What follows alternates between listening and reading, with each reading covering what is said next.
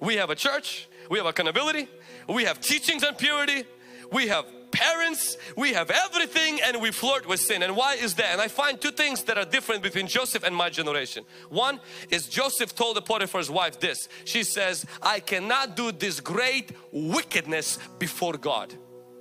We call sexual sin great weakness. I have a weakness, brother. Joseph didn't see sexual sin as weakness. He saw it as wickedness. We call it defeat. Joseph called it disobedience. That means sexual sin has to be redefined in your mind. It's not a weakness. Weakness is if you can't lift 300 pounds. That's a weakness.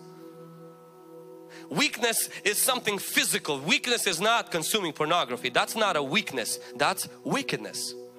And Joseph didn't see sleeping with somebody's wife as a weakness. He saw it as a wickedness. If you want to overcome sexual sin, you have to stop redefining sin as the world sees it, and you have to say it. It's not a mistake. Mistake is if you forgot my number. That's a mistake. Mistake is not if you're staring at somebody's butt.